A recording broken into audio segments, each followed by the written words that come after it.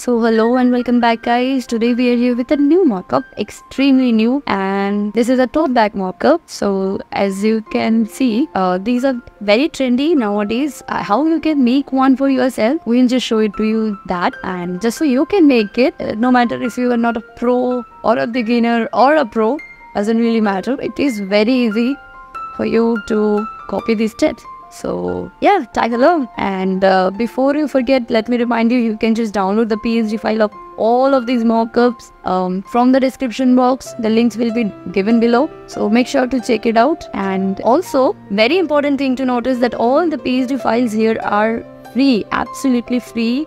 Also, there is a Patreon family that we have to support our little channel. You can go and support us there, and please follow our Instagram account. That's a very new account. All the links will be given down below.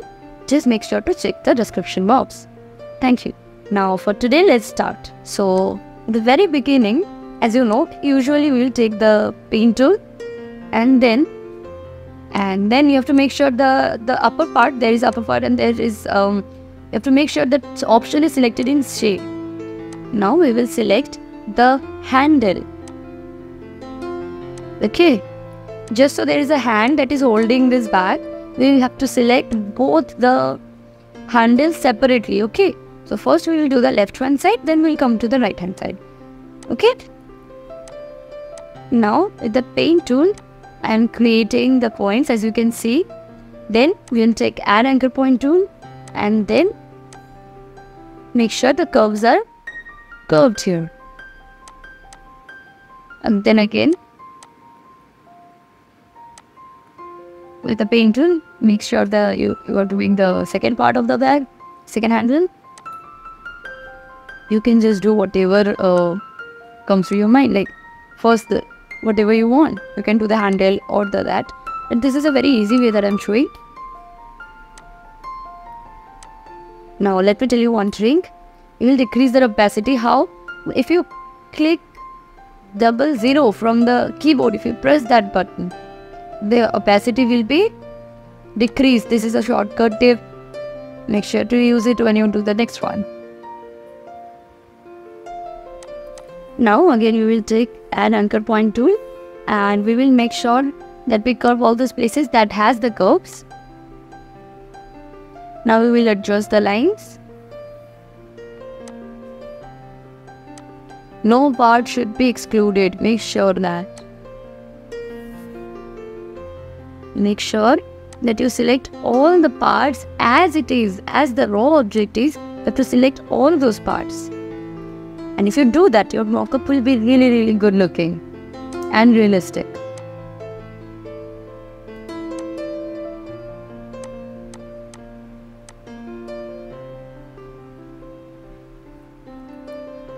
Just because we are doing it on a stock mockup. Okay, so what happens is it looks realistic. The stock photography mockup always looks realistic. So because this is an original picture, right? So even after you have done the mockup, it will look realistic. So no need to worry. So as you see,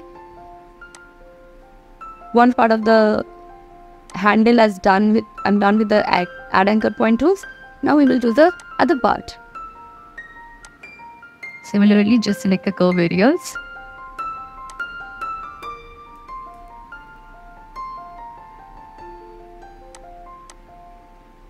Now you can just zoom in as much as possible to see that how I am selecting each and every point. No point should be excluded. So as you can see, the handle has been selected. Now as there are two layers, we'll have to name them. The left side will be in left, and then the right side we will rename it and make it right. This is just so you understand what is what. Okay, then again select the paint tool, and we will select the body of the bag. Okay, now we will do this. This will be the part where we add the picture or add the real mockup. Just make sure you leave all the curves because later we will do it. Just make sure you point and complete all the bag, the whole bag. Decrease opacity by clicking 00. And then for the curve, take as many points as you need and make the curves with the add anchor point tool. So I'm saying it again. You can just zoom in the picture and then you can zoom in with the Control plus, and you have to make sure that there is no part that has been selected extra or no part that has been left out. Prominent and the proper the selection will be, the better the mockup will be. So this is the most crucial part of your mockup. So as you can just press the space bar from keyboard and you can just click right or left on the mouse and move the picture. Okay, to move this picture, and keep pressing the left button wherever you want to move. Okay, this might feel a little tricky, but you will eventually get used to it. So as you can see, I'm doing it very slowly, gradually. So you can just pressing the spacebar and clicking the left button of the mouse and moving the picture to select all the curves that is necessary. You can just move it as much as you want.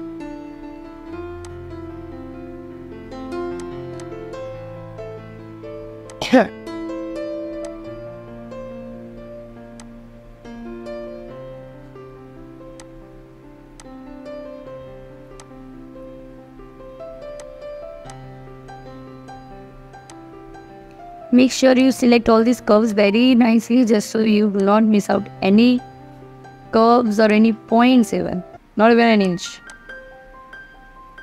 And while you're selecting, make sure that you zoom in the picture, because we might miss something. To get that precise selection, you have to zoom in, because there are so much curves and textures going on. So also, while you are using the paint tool, even while selecting an object roughly, then you also have to zoom in the picture, just so you get the proper idea, the proper size, or else it will be a lot of work for you to again erase those parts, do it again, redo it. So make sure you zoom in while you're doing it. So as you can see, the bag is almost selected. Now as you can see, I'm done. I will zoom out, then we will press Ctrl and select all these three, and then we will rename them as object ID. This might look complicated, but it isn't. Very easy mockup. So as you can see, I will give 4 colors for the hangings, and then I will take a pattern or some design for the bottom part. So we will take one smart object for the lower part and 2 solid colors for the handles. So for the smart object, you have to take a rectangle. You have to draw a rectangle in the size that your bag is, okay, of the bag. The size of the bag, you have to keep that in mind. And then pressing right click on the layer, you can just convert it to smart object. And then decreasing the opacity, press Ctrl T and transform it by selecting this out. And then select the parts that is necessary. The whole bag should be covered by pressing this out. Then again press right after you are done. You can press Ctrl and select the part to select those back part, okay, to eliminate it from the smart object. But today I will tell you a new way. First, select the shapes layer, then take paint tool and then right click on the shape. So the shape you want to get, first click on the shapes layer, take paint tool, then right click on the shape. Then there is option mix selection, then press OK. Now as you can see, the selection we had, it will be selected. Then now you will press on the smart object and press on the masking option. Okay. So as you can see, the bag has been masked. Now I will show you another trick, that is to select both the handles together. What we will do, we'll press Ctrl left and then again Ctrl Shift and on the right layer. Okay, so control left, control shift right. This is the pattern. So as you can see, when you press control and shift together, there are multiple objects that has been selected. Just like that, both the handles of the bag will be selected in the same object. Now we will just change the color of the handle, and then with the smart object we can just place any smart picture or a pattern we want in our bag. So as this is cream color, we will go to the mask and we will go to the whole bag.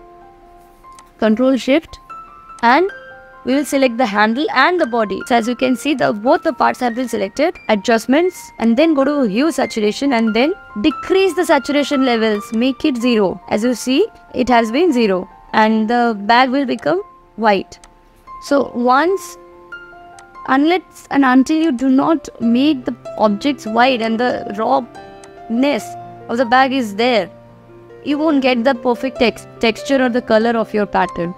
So you can just take any pattern that you want to put, and then you just place it on the smart object and save it on your desktop. Then it will be updated on your main page. And I can just change the color of the handle to match the bag. Now it is about texture. Now we will add the texture. How? Now we have selected the whole bag. Control shift and we will click on the mask. So the whole bag will be selected.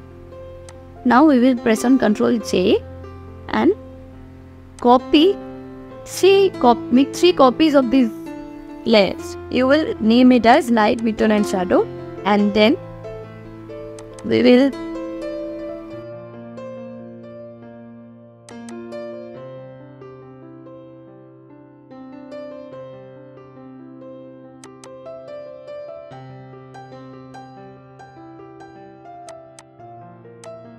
first we'll take the shadow layer, and from normal we will convert it to a linear burn, and for mid-tone it will be converted into normal to linear dodge add. From normal it will be linear dodge add. Nothing will be normal. You have to be selecting things. From there, in this case, you have to go to adjustments, levels, and then have to change the levels a little bit.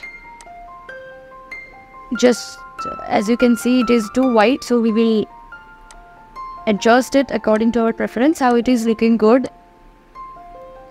The point you think is the right point and looks realistic, you will stop there. Then we'll go to light, and then as you can see, there's a light there, and then we will go to screen, selecting the same points, and then we'll go to adjustments, levels, and then we will adjust it. So as you see, we'll have to stop where you find it very realistic. Now when you are satisfied, just press OK and the picture will be updated as usually. Now the whole mockup is completed, and then we will just go with these 3 light, midtone and shadow, and we will name it as effects. And the parts, those are changeable, that is editable. You can just make sure that you can change the part as you want. That is according to your preference or the reference of your client. We will just make sure that to distinguish it from the parts those are not changeable or editable, we'll just color the layers. So as you can see, this is a tote bag mockup and we are done with it. Thank you, and if you liked what you watched, please make sure to hit the subscription button and press the bell icon. Thank you for watching.